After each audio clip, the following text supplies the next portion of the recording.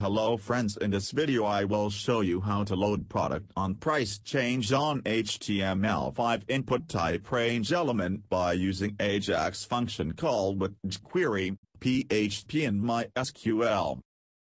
I have received many requests from my subscriber to search product with price less than the selected price range.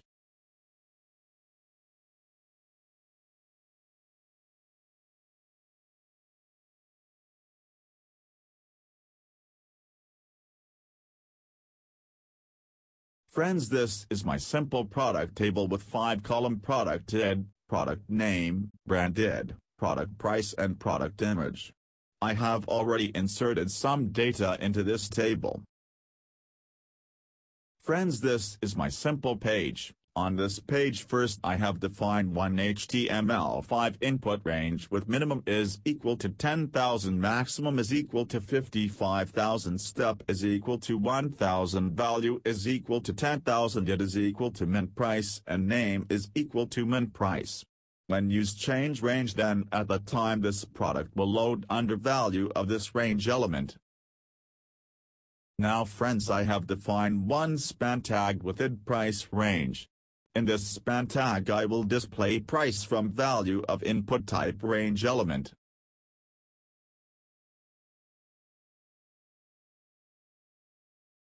After this friends, I have moved the display product on this page. For this first I have make database connection. For this first I have defined one variable connect is equal to Mysql connect with 4 variable host is equal to localhost, username is equal to root, password is equal to blank and database name is equal to ZZZ. Now I have to make SQL query. For this I have write one variable query is equal to select star from product to order by product price with descending order.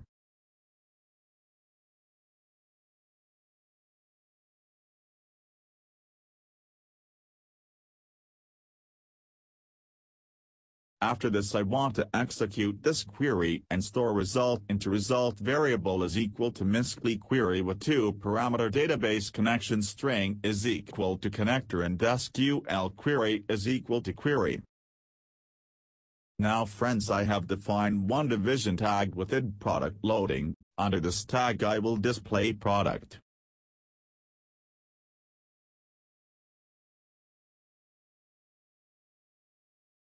After this I have want to check number of rows under my SQL query result. For this I have used Mysql numRows function with one parameter. My SQL query result is equal to result greater than 0. If supposed number of row greater than 0, then I have used while loop for fetch all data from my SQL query result. For this I have write while loop with row variable is equal to Mysql fetch array with one parameter my SQL query result. This function will convert data into associative array and store into row variable. Now friends, I want to print product on page. For this I have defined division tag. Under this tag I have defined one new division tag and set style property like border, padding, margin bottom and height.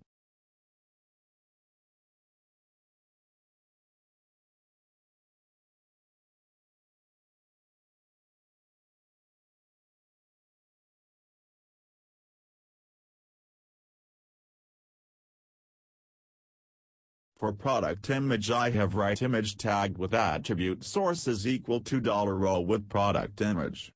For product name under header 3 tag with row with product name, and for price under header 4 tag with row with product price.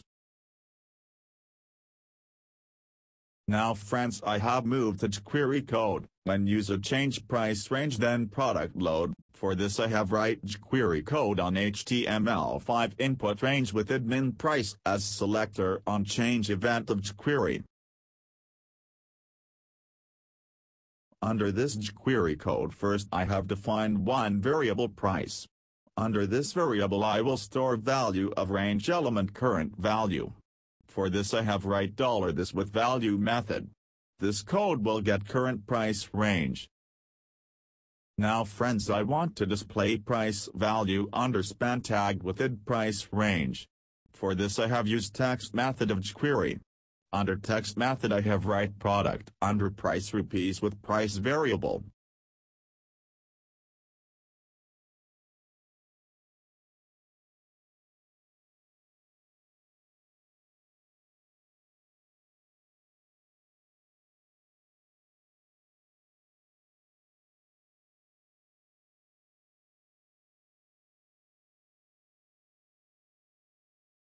Now friends, I have moved to Ajax function. For this I have write $.ajax. In this function first I have define URL is equal to load product.php. Second I have define method is equal to post. Third I have define data is equal to price.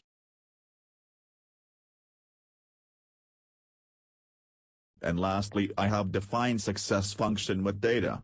This data response I have get from load product.php in HTML format, and now I want to display this HTML data under division with it product loading with fade in method with 500 second method is HTML with data.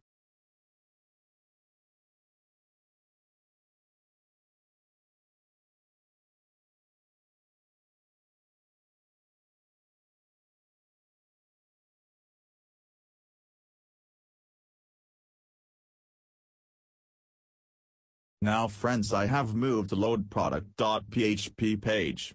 On this page first I have make database connection. After this I want to check this page has received price value.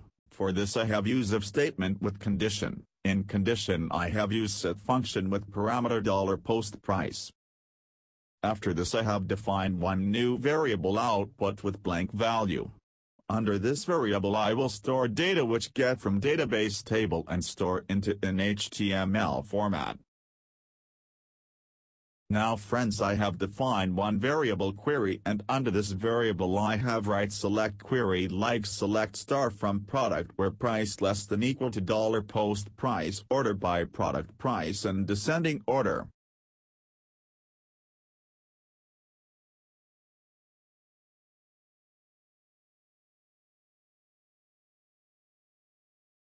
After this I want to execute this query. For this I write result variable is equal to Mysql query function with parameter database connection string is equal to connect and query.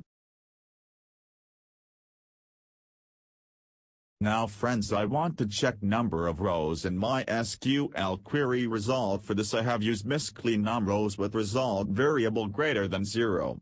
If my SQL query result has no row, then I have defined no product found text under output variable.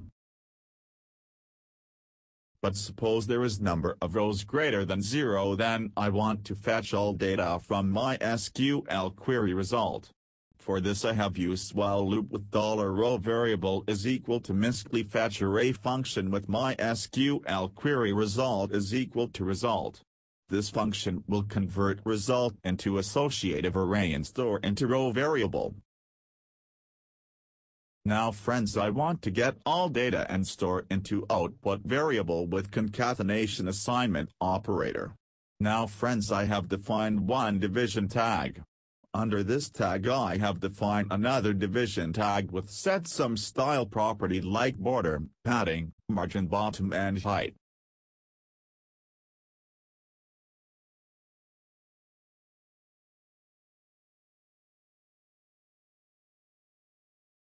Under this division tag I will display product image, product name and product price.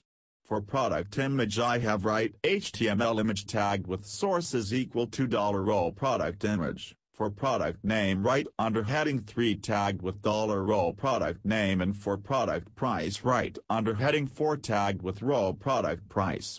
With help of while loop we can fetch all data and store into output variable in HTML format. Lastly friends, I have write simple echo statement with output variable. This will display on front end to user with page refresh.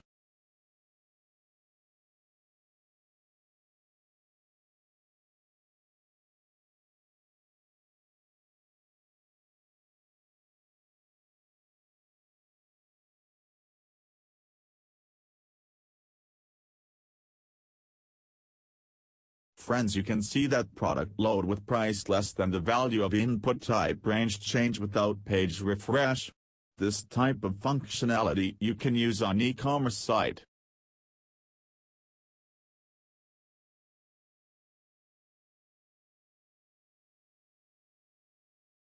So friends, thank you for watching this video. If you have any query regarding this video, you can comment on this video. I will reply on your comment. Friends, you want to get more update of my video, so, friends, you can subscribe my YouTube channel.